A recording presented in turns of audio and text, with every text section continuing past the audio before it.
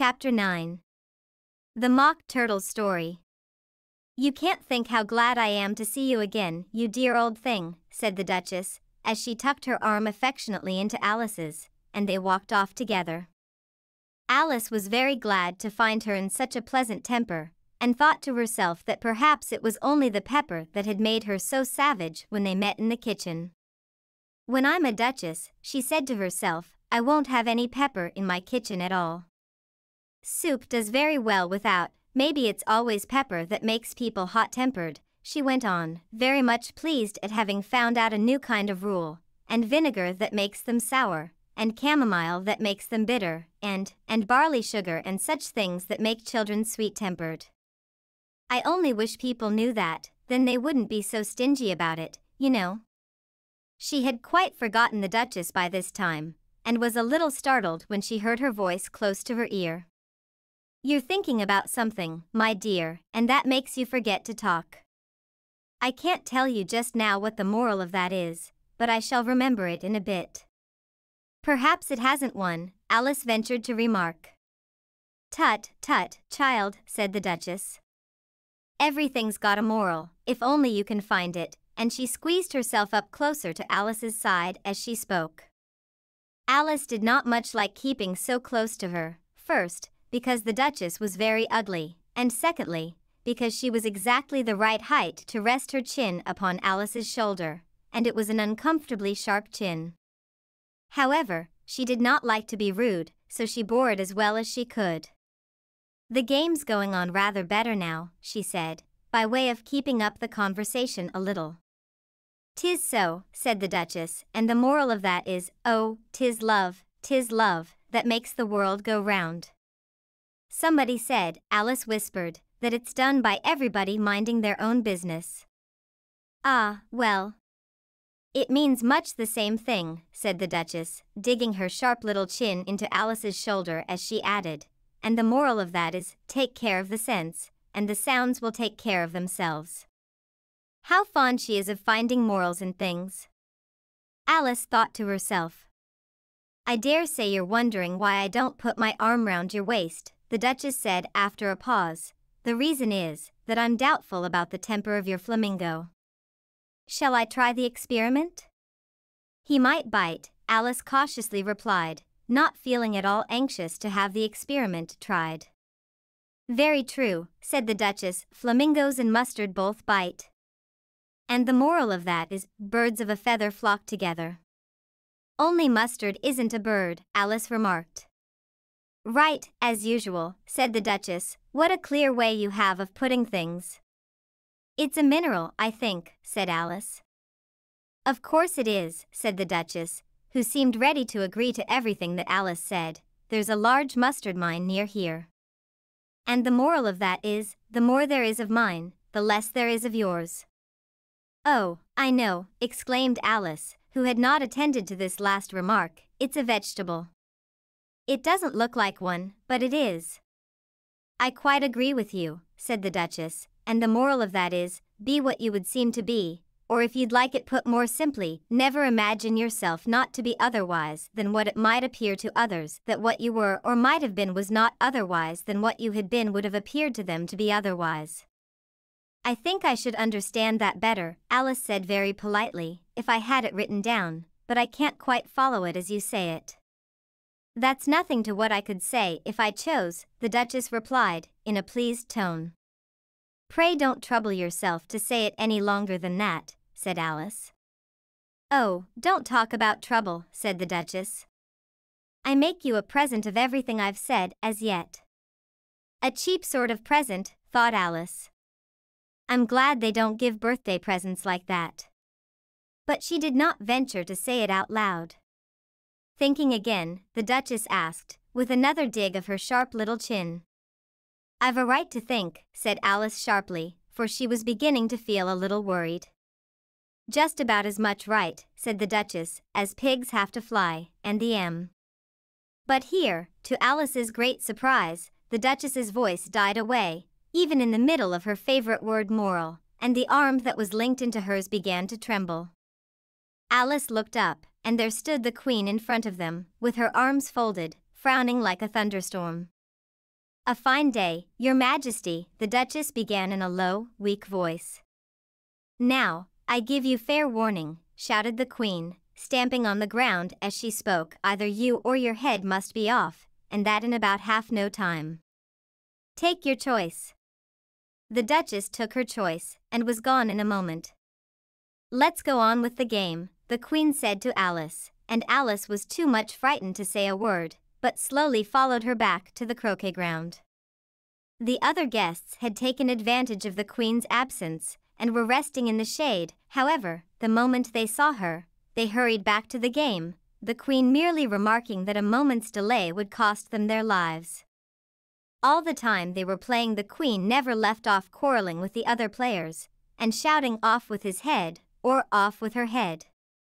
Those whom she sentenced were taken into custody by the soldiers, who of course had to leave off being arches to do this, so that by the end of half an hour or so there were no arches left, and all the players, except the King, the Queen, and Alice, were in custody and under sentence of execution. Then the Queen left off, quite out of breath, and said to Alice, "Have you seen the Mock Turtle yet?" "No," said Alice. "I don't even know what a mock turtle is." "It's the thing mock turtle soup is made from," said the Queen. "I never saw one, or heard of one," said Alice. "Come on, then," said the Queen, "and he shall tell you his history."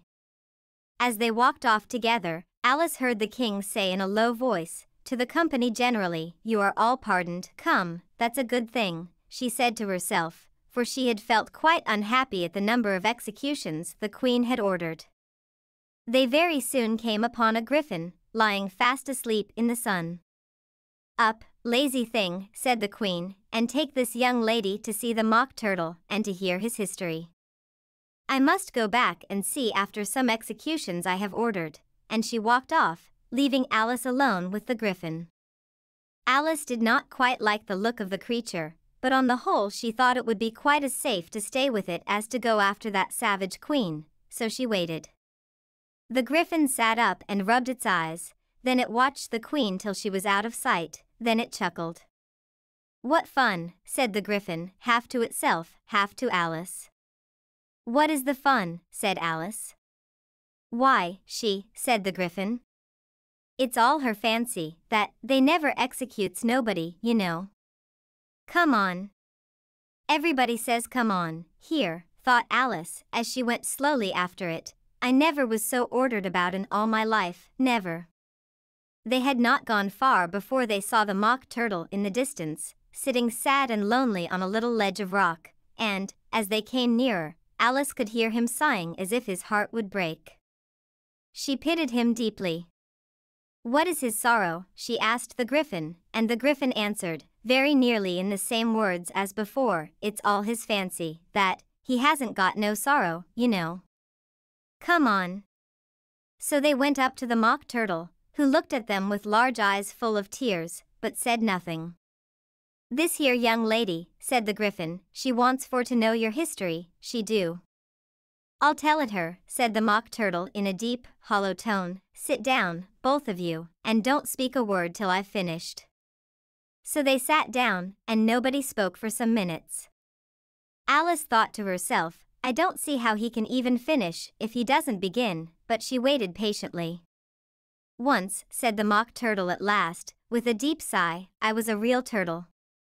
These words were followed by a very long silence, broken only by an occasional exclamation of "HJCKRRH" from the griffin, and the constant heavy sobbing of the Mock Turtle.